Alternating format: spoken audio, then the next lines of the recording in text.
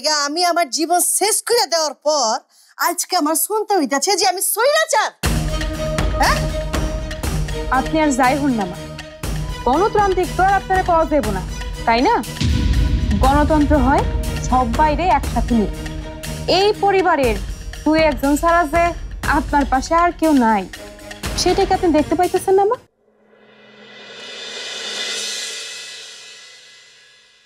প্রথমে আমি থাইল্যান্ড যাচ্ছি, তারপর বালি যাব, তারপর সেখান থেকে দুবাই যাব খাঁটি সোনা কিনতে। না না, তোমাকে নেব না আমি। আমার সাথে যেতে হলে কিন্তু টাকা ঢালতে হবে তোমার। না না, আমি তোমাকে কিছুতেই নিব না আমার সাথে। যা, কি যে বলো না তুমি, আমার সাথে যেতে পারবে না তুমি। আরে এতদিনে ছুটি পাওয়া যাবে নাকি? রিজাইন দিয়েই তো যাচ্ছি আমি। রিজাইন লেটার রেডি করে রেখেছি আমি, আজকেই জমা দিব। আর কতদিন ডাক্তারের অ্যাসিস্ট্যান্ট গিরি করবো আমি, তুমি বলো? এখন তো আমার অন্য জীবন, না অন্য কেরিয়ার। এই তুমি এত নির্লজ্জের মতো কথা বলো কিভাবে? তোমার সাথে আর কথাই বলবো না আমি, ফাজিল একটা। আমিও তাই ভাবছি। আমি ভাবছি মানুষ এত নির্লজ্জ আর এত মিথ্যা কথা কিভাবে বলতে পারে। আপনি এখানে কি করছেন? আমার তো যাওয়ার আর কোনো জায়গা নেই, আমাকে তো এখানেই আসতে হতো। কি চান আপনি? খান নেই, উনি লন্ডনে গেছেন, আপনি চলে যান। যাওয়ার জন্য তো আমি এখানে আসিনি রূপা। আপনি কি কি চান আপনি? আমার নিজের খবর জানাতে চাই তো আমাকে। কোন খবর? আমার সাথে মিজান কি করেছে সেটা জানবে না তুমি? ও নাকি অনেক আগে এই খবরটা চলে এসেছে তোমার কাছে? আমি বুঝতে পারছি না আপনি কি বলছেন, কেন বলছেন আমাকে এইসব? ভান করে কোনো লাভ নেই, আমি জানি তুমি সবকিছু জানো। তোমার জন্য আনন্দের একটা খবর আছে, আমাকে বাড়ি থেকে বের করে দেওয়া হয়েছে।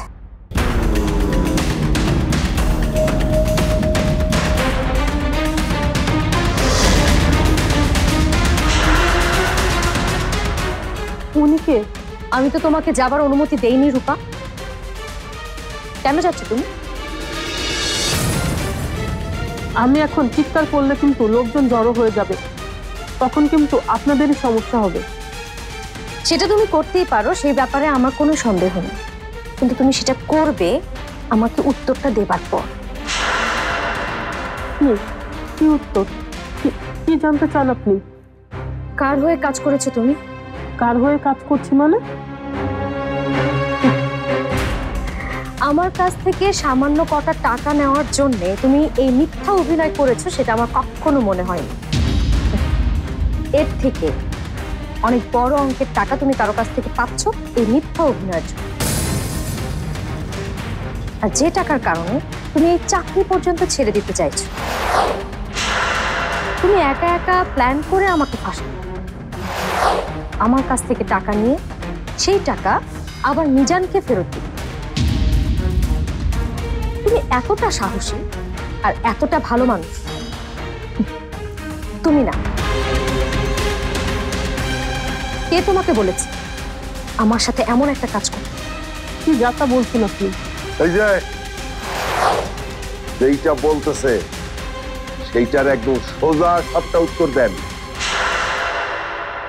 আমার গর্ভে একটা সন্তান আছে রূপা, তোমার একটা মিথ্যা কথায় সেই সন্তান তার জন্ম পরিচয় থেকে বঞ্চিত হতে পারে, একটা ঠিকানা থেকে সে বঞ্চিত হতে পারে,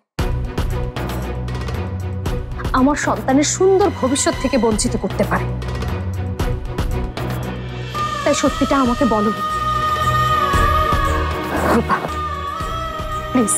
এই যে আমি হাত জোর করে তোমাকে অনুরোধ করছি, তুমি আমাকে সত্যিটা বলো। কে তোমাকে বলেছে এসব কাজ করতে?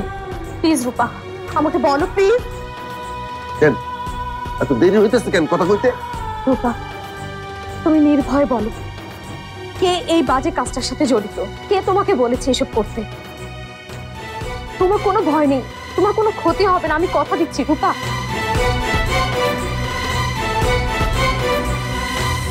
আমি আসলে ম্যাডাম কোনো সমস্যা? এই যে দেখেন গাদ ভাই, আমাকে হুমকি দিচ্ছে এরা। রূপা, আমি তোমাকে কোনো হুমকি দিচ্ছি না, আমি তোমাকে ভালো করে জিজ্ঞেস করছি, প্লিজ তুমি বলো। আমাকে বাঁচান গাদ ভাই, ওরা আমাকে মেরে ফেলবে। এই আপনারা কারা, কি চান এখানে? দেখো রূপা, তুমি কিন্তু রূপা, রূপা প্লিজ যেও না। আমি দেখছি। রূপা, রূপা,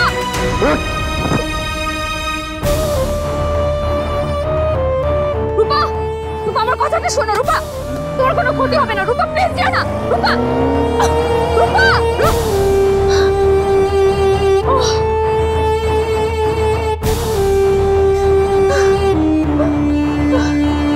এখন এখন আমি কি করব? কোথায় যাব আমি? কি হবে আমার? কি করব আমি?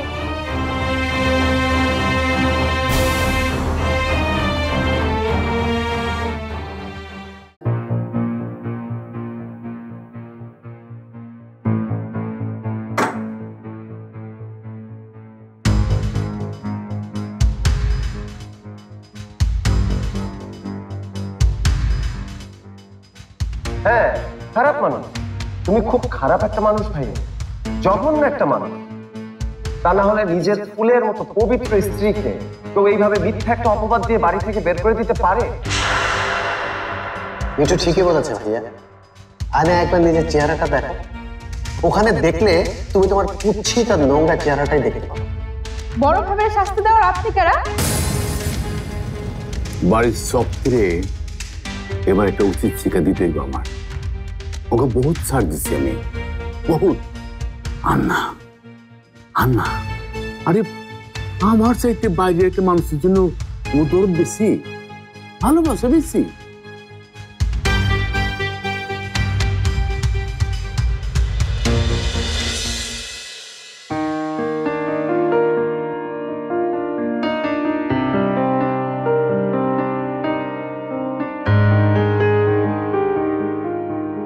লোকটার চিঠি এই সপ্তাহে সেই রাখছে এখানে। এই ফুলগুলো যদি তোমার ভেঙে যাওয়া মনটাতে একটু সান্ত্বনা, একটু ভালো লাগা দিতে পারে, তাহলেই আমি সার্থক।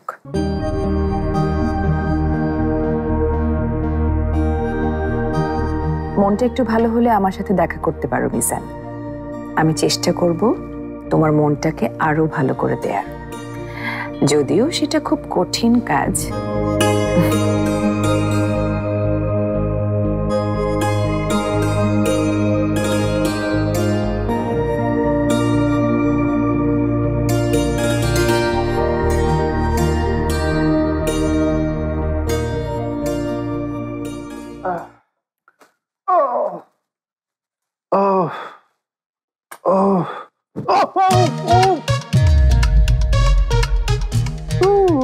আরে সুমিত সাহেব না? তা আপনার এই অবস্থা কি হলো? ব্যথা পানি তো? আরে ব্যথার কথা আর কি বলবেন ভাই, ব্যথা আজ আছে কাল নেই। এটা কি করে হলো? সেটা আর কি করে বলবো, বিরাট এক ইতিহাস। আচ্ছা এক কাজ করুন, ইতিহাসটা একটু সংক্ষেপ করে বলুন। আসলে কথা বলতে না ভীষণ কষ্ট হচ্ছে আমার। আগে সুস্থ হই, তারপর একদিন পুরো ইতিহাসটা আপনাকে খুলে বলবো। হ্যাঁ আচ্ছা আচ্ছা ঠিক আছে, কিন্তু এই অবস্থায় আপনি অফিসে কেন? বাসায় থাকতেন। না না মিজান সাহেব, না। কাল যে সোহান সাহেব হুমকি দিয়ে গেছে, সেটা কি আপনার খেয়াল আছে? আচ্ছা মিঠু কোথায়? তাকে কিন্তু হারিকেন জ্বালিয়ে খুঁজছে লুবনা ম্যাডাম। মিঠুর উপরে এখন অনেক কঠিন দায়িত্ব। আচ্ছা মিঠু কোথায় সেটা কি আমি জানি? আমি কি বলেছিলাম ওকে এই দায়িত্ব দিতে? আপনারই তো একবারই। কখন আসেন মিজান সাহেব? এই তো এই মাত্রই। তাহলে বোধহয় আপনি আমার ফুল পাননি। ফুল? কিসের ফুল ম্যাডাম? সেটা জেনে আপনার কাজ কি? মিজান সাহেব, জি আপনি আমার রুমে আসুন। মিজান সাহেব, কিসের ফুল পেয়েছেন মিজান সাহেব? বলেন তো, কোনো সুখবর নাই?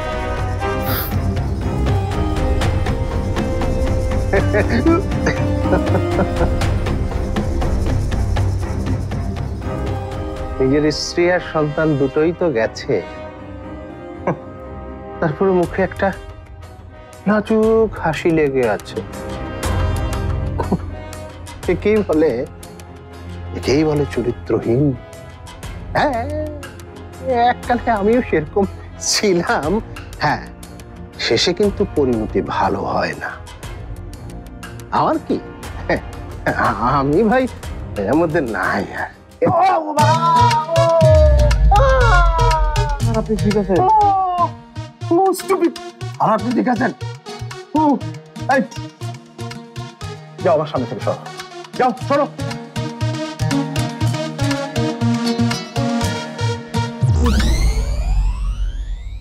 আমারও তো বলা হইলো এখানে ক্লাস হইব, কিন্তু কাউরই তো এখনো দেখতে পারতেছি না। ভুল কইরা বলল না তো আবার অন্য কোনো রুমে আবার ক্লাস শুরু হয় নাই তো?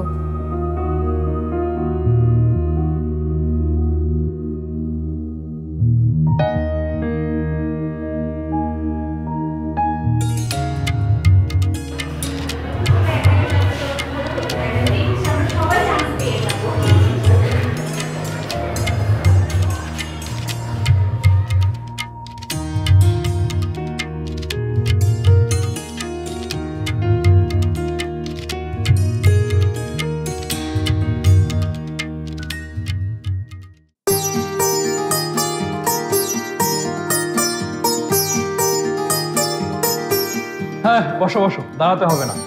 যখন আসল স্যার আসবে তখন দাঁড়ায়, বুঝতে পেরেছো? ওকে, কি অবস্থা তোমাদের? কিন্তু আপনি তো আমাকে সিনিয়র, সম্মান দেওয়ার জন্য তো দাঁড়ানো উচিত। তাহলে তুমি একাই দাঁড়াবে? তোমাদের ক্লাসে আসতে আর কেউ বাকি আছে নাকি? আমরা এই কয়জনই আছি, আর কেউ আছে কিনা জানি না। শোনো, তোমরা অনেক ভাগ্যবান, কেননা তোমরা স্পেশাল ব্যাচ পেয়েছো এবং তোমাদের স্পেশাল ভাবে কেয়ার করা হবে, কারণ তোমাদের রেজাল্ট ভালো। বুঝতে পেরেছো?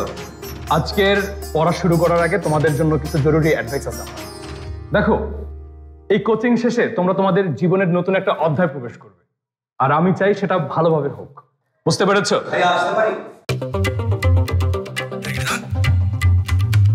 আসো।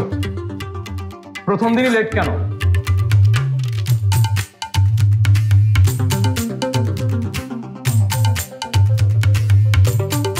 তোমার শার্টে কি হয়েছে? আর বলবেন না ভাইয়া, কিছু মানুষ তো সোজা পথে হাঁটতেই চায় না, শুধু বাঁকা পথেই হাঁটতে চায়, বিশেষ করে কিছু মেহমান।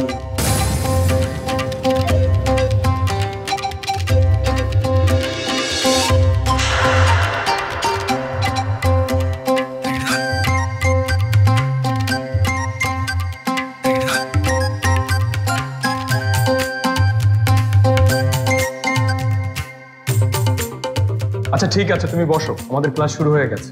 জি ভাইয়া। শোনো স্যার, একটা বেয়াদবি করছে এই ছেলে আপনার সাথে। কি? আপনার স্যার না কয়ে ভাইয়া বলছে।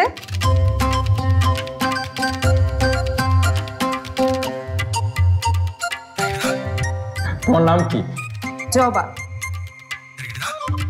শোনো জবা, তোমাদের যারা পড়াবে তারা অলমোস্ট তোমাদের সিনিয়র, সবাই বিশ্ববিদ্যালয়ে পড়ে। আসল টিচাররা সাধারণত এখানে পড়াতে আসে না, তাই তোমাদের ভাইয়া বলাটা ভুল কিছু না।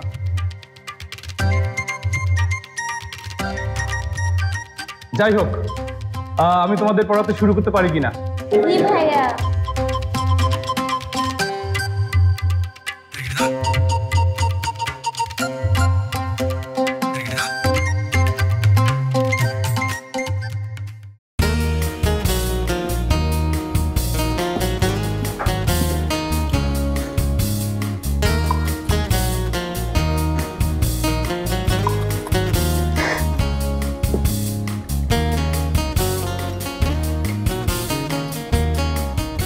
রাস্তার ওই ঘটনায় আপনি কিছু মনে করেন না, গ্রামের সব মানুষ খুব ভালো, দুই একটা ভালোর মধ্যে তুই একটা খারাপ মানুষ থাকে, জানেন।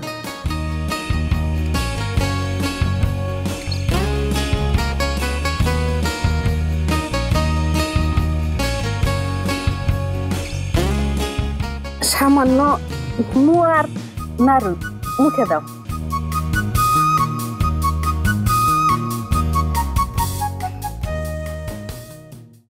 আমি তো ফোন কইরা দিছি আরো অনেক আগেই, এতক্ষণে তো জবার চাচার চলে আসার কথা, কিন্তু এত দেরি কেন করতেছে সেটাই তো বুঝবার পারতাছি না।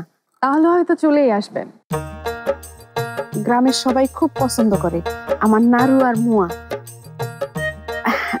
তুমি চোখ বন্ধ করে খাইতে পারো, আমার নিজের হাতে বানানো, কোনো ভেজাল নাই। না না ঠিক আছে, আমি খাচ্ছি। ভাবি আমারটা কই? তুমি মুলাই খাও আজকা।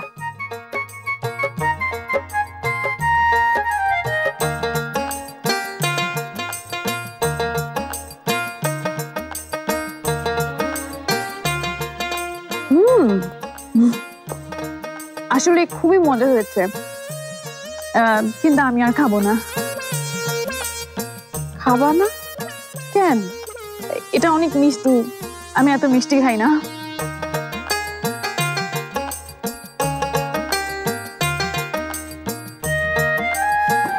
সমস্যা নাই, আমি খাইতেছি।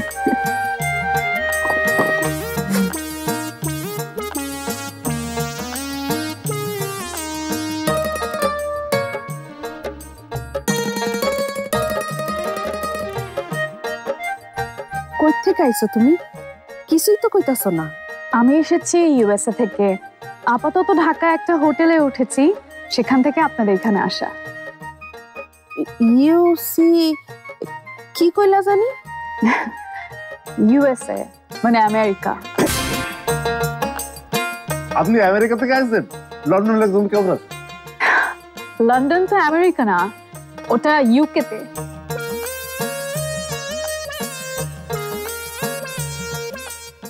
এত দূর থেকে মোহনপুরে আসছো, তাও আবার সুলতান মিয়ার কাছে। কাজটা কি তোমার? সেটা আসলে আমি ওনাকেই বলতে চাই। কাউরে খুঁজতেছো নাকি তুমি? না না, মানে আমি আসলে ভাবছিলাম যে আপনাদের ছেলে মেয়ে কেউ নাই তো। ছেলে মেয়ে যেটা আসিল সেটাও গেছে। চলে গেছে মানে? না আসলে বিয়ে পরে তো মায়ারা।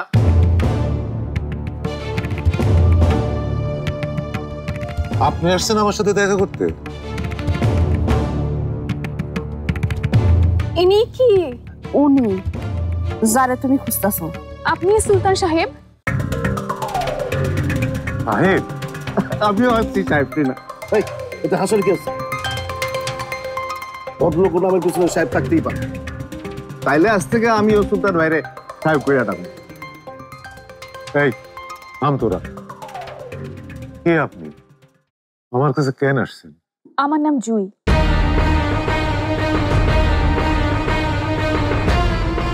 জুই?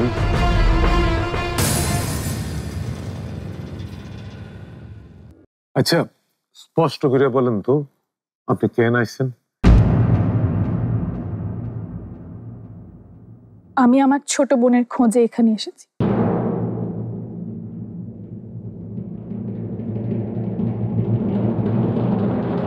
বোন? কোন বোন? আমার হারিয়ে যাওয়া বোন জবা।